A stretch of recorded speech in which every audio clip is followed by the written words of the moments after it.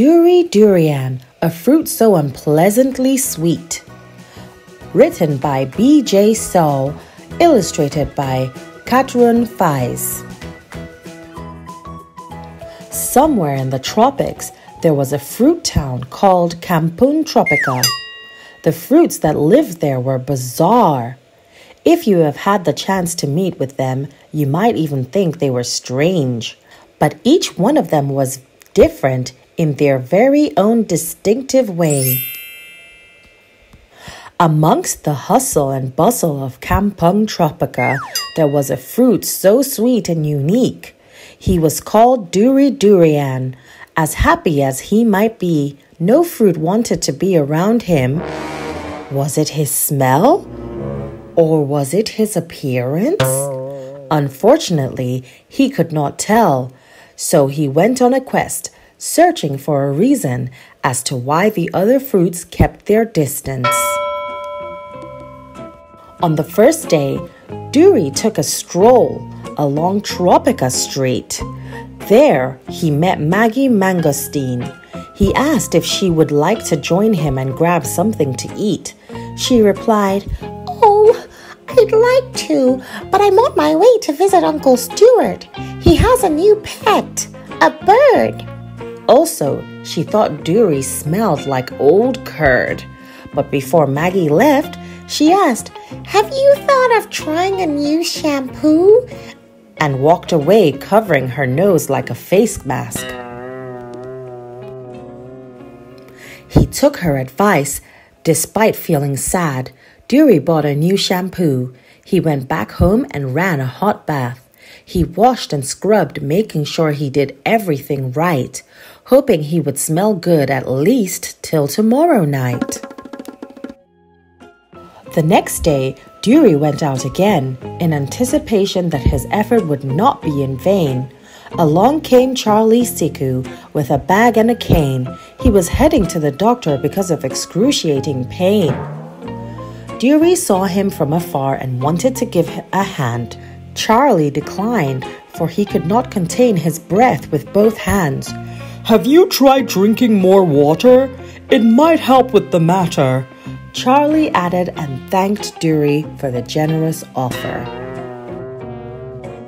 Again, feeling declined, he poured himself a big jug of water and had a lovely snack in his newly bought saucer.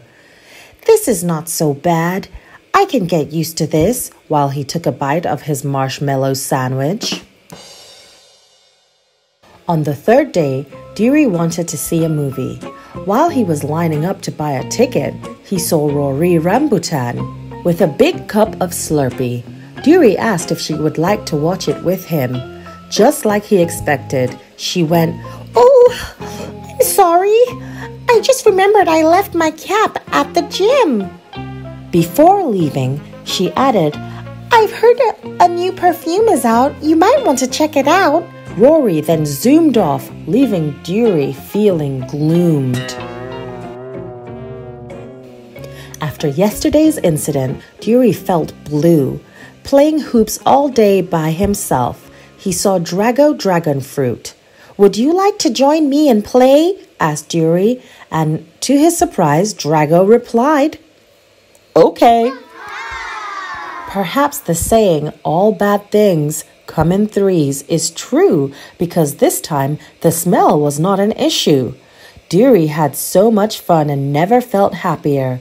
They chatted, laughed, and played together, wishing that this day could last forever. Suddenly, they accidentally bumped into each other. Ouch! Drago got hurt from Dury's thorns. At the drop of a hat, he helped Drago to a bench and apologized for the cause. Then he reached inside his bag for some disinfectant and gauze. Now, Dury Durian knows not only does he smell like a blend of cheese, onions, and old socks, but he could also hurt other fruits with his thorns. So he wrote down a list of solutions he thought could fix the situation. First, He tried using rolls of tissue. He carefully layered not once, not twice, but 3 times around himself. It all went well until he made one move and his thorns went through. Then, while going through his closet to look for something he could use, he found an armor suit. It was so shiny and green, which he planned on dressing up for Halloween. This could be it, he thought. This suit will prevent anyone from getting pricked. Again, the idea was great until he started walking outside. The suit created loud noises and made the other fruit petrified. Clickety-clack, cling-clang. He ran as fast as he could with a ping and a pang. It was an embarrassing moment Dury would like to forget. He wished he was a tiny bit perfect. As he was catching the sunrise, thinking of his next step, something caught his eye. Beside a stack of burlap sacks stood a roll of bubble wrap. "This is perfect! It's perfect!" he said to himself. "It's soft, quiet, and acts as a cushion for my thorns." So he wrapped himself with bubble wrap and went around 3 more laps. Dury felt incredibly pleased about his method and decided to try it immediately. In the beginning, he felt anxious about the other fruit's reaction. Then, Starly Starfruit walked by, made a compliment, and Dury felt confident. Suddenly, while he was standing in front of a coffee shop, something went pop. "Oh no! Not again," he thought. Then came another pop, poppity pop. Off he went as fast as he could and became the talk of the shop. Dury had tried everything. He wrapped himself with layers of bubble wrap, wore an armor suit, and even looked like an Egyptian mummy. He also drank lots of water, bought a new perfume, and tried a new shampoo. He does not know what else he could do. "It's no use. No one will ever want to be friends with me," he said to himself while looking for his favorite candy to munch away his misery. Guess what?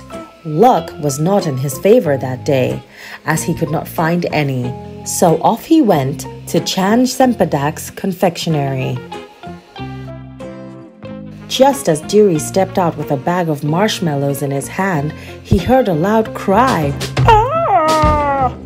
He saw Rosie Rose Apple on the ground and found himself covered with cupcakes all around. Rosie was on her way to Starly Starfruit's birthday party with a box of her famous homemade cupcakes. Unfortunately, she did not see what was in front of her and stumbled upon a thick metal plate. He ran up to her, asking, "Are you all right? Are you hurt?" "I'm fine, thank you, but my cupcakes for Starly," she sadly replied and saw the ruined cupcakes stuck on Dury's spikes. He helped her up and said, "Not to worry, Rosie. We'll figure something out." Carefully, Dury removed the cupcakes from himself and made sure they did not drop. Then gently, he placed them back in the box. Amidst all that, he realized each cupcake center was hollow. He quickly had an idea to help Rosie by filling each one with a marshmallow. Without wasting any time, he worked on it at once. To Rosie's surprise, Dury did not only save the cupcakes, but they also looked nice. No amount of thank yous could show Dury how grateful she was, so she decided to invite him to Starly's birthday bash. Dury was ecstatic. He was never invited to parties. When Dury and Rosie arrived at the party, the other fruits felt afraid. They were not sure if they should run, hide, or stay. Rosie told them all about the incident and said, "It doesn't matter what Dury looks like on the outside. He is generous, helpful, and kind, who attended to a friend that needed a hand. From that day onwards, Dury found himself surrounded by friends he never thought he had. As the saying goes, he may have thorns, his scent may be unique, inside he is a fruit, so unpleasantly sweet.